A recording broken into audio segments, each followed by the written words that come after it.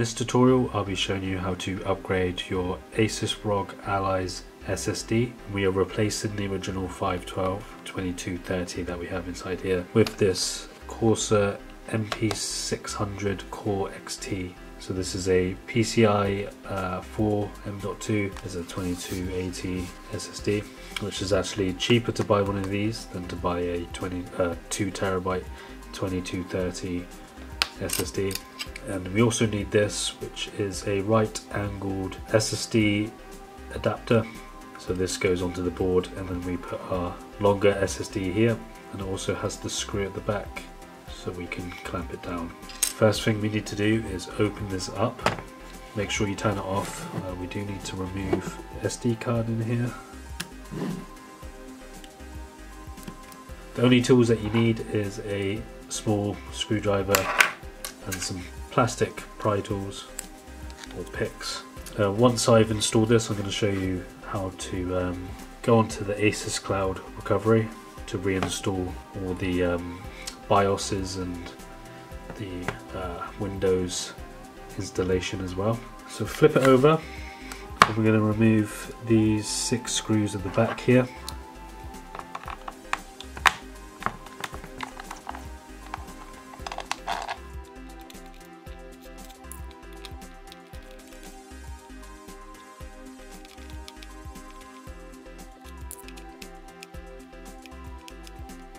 Don't worry too much if you can't get the middle screw, middle bottom screw off, just because I think it's supposed to just kind of be loose like that rather than actually taken off.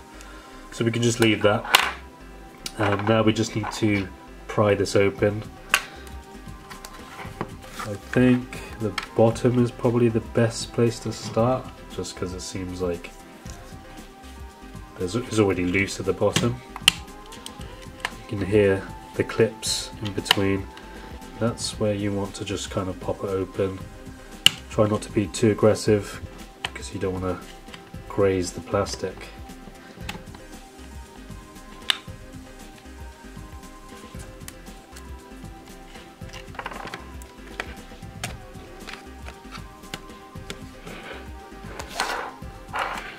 Alright, so once you've popped all the clips off, managed to pry this open, just lift it up. So once you've got this open, make sure to remove the battery connector here. So this is the battery that is connected to the board. So we just need to remove this, which actually you just need to like put it from one side to the other. Just be careful not to, I don't know, rip any of these cables off. Just give it a wiggle and that should just come off. Lift this bit open. It's just like a conductive sheet, and we see the 2230 SSD here. There's a screw here, so we just need to unscrew this.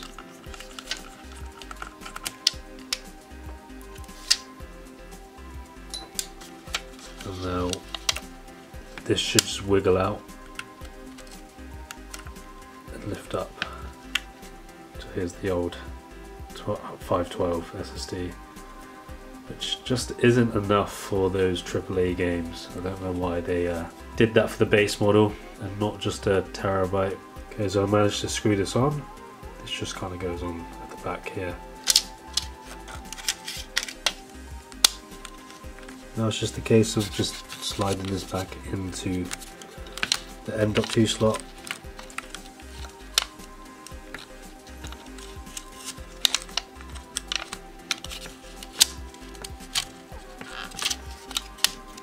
Just fits, and there's a little bounce to this, but it is holding still. Once this is on, this shouldn't really move anywhere. Plus we've got to put the back casing back on. Should probably put some double-sided sticky tape just so this isn't just wiggling about like this.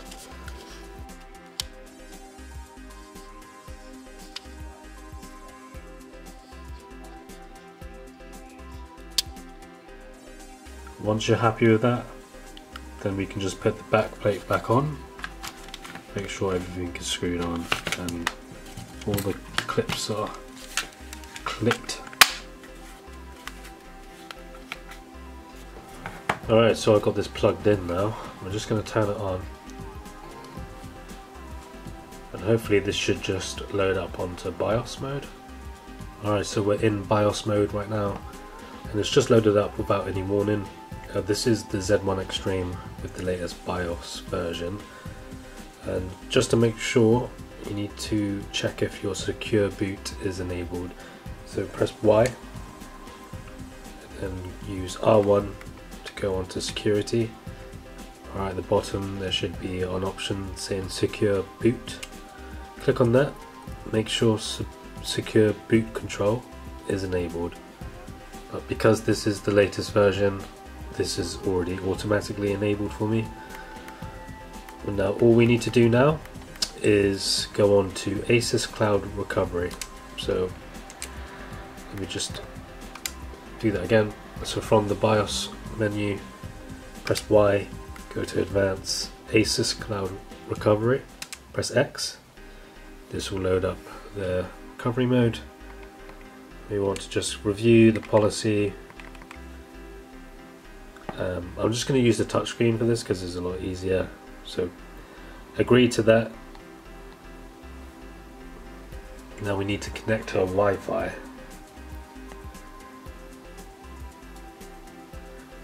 So I'm just going to quickly select my Wi-Fi. Once you've connected, press OK.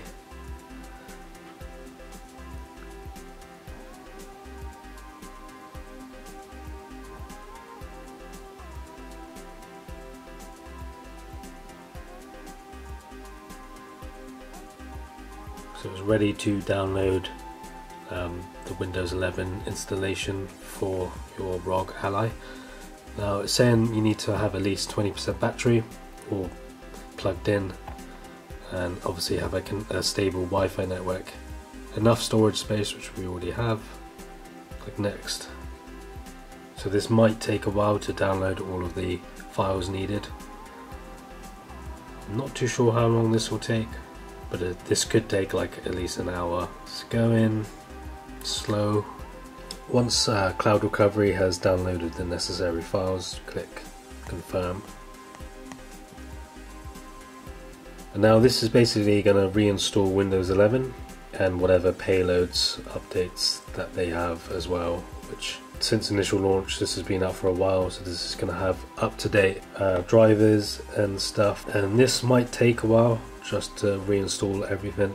It's going to keep going to Cloud Recovery every now and then to install whatever files it needs to. So just leave it be until you see the Windows 11 welcome page. Let it just do its own thing. Like I said, this might take a while, so make sure you have it plugged in. And yeah, we're just going to leave it here, let it install the files, and we'll come back once it's done. Alright, so this has just come up. It's telling me to back up my data, even though this is a fresh new SSD. I guess if you have any problems and you need to reinstall the whole unit from factory reset, then if you do have stuff on your 512 or however big your SSD is, you can actually back up all the data first using a external hard drive and then reinstall it. So we don't need to do this, so I'm just going to click no, and yes, just continue with the Cloud Recovery process. And I'm guessing it's downloading more stuff that it needs for the recovery, so we're just gonna leave it be and let it do its thing. Right, so I came across some issues while updating this, and I kept coming across the software saying that there was an error and I wasn't able to reinstall Windows. Basically what I did is I realized my BIOS version, there was another version, because this was a few months old and I thought that was the latest version, but there was another BIOS update. So I took the SSD out, put the old one in, booted it up, and basically upgraded the BIOS to now the current BIOS. As you can see here, it's actually showing the 2TB SSD. Before it wasn't showing it, I think because the BIOS was too old, but now it seems to be showing, so hopefully this time I can just reinstall the Cloud Recovery without any issues.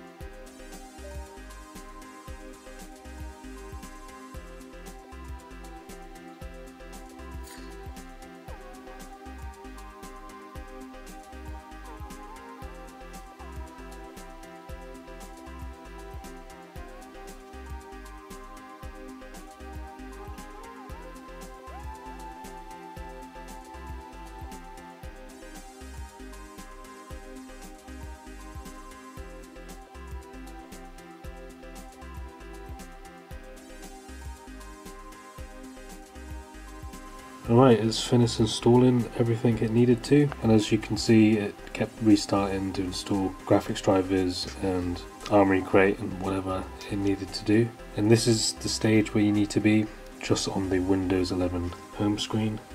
And if you do have any troubles installing or trying to get the cloud recovery to work, make sure your BIOS time is correct. So you might have to manually change the time in order for it to run smoothly, as well as I had a problem with using my router's 5G. So what I had to do is use my mobile hotspot connected to my Wi-Fi router and connect the Asus Rog onto my mobile hotspot in order to download all the files. For some reason it's stopping updates to be able to download on your Ally. I don't know why that is, so if you have any network problems, check your BIOS settings and also connect via a mobile hotspot. So with all those troubleshootings, I managed to install the 2TB SSD. All I need to do is basically just set up Windows 11 and I'm good to go. So we finally finished setting up our Windows 11 account. Here we go, we have Armoury Crate.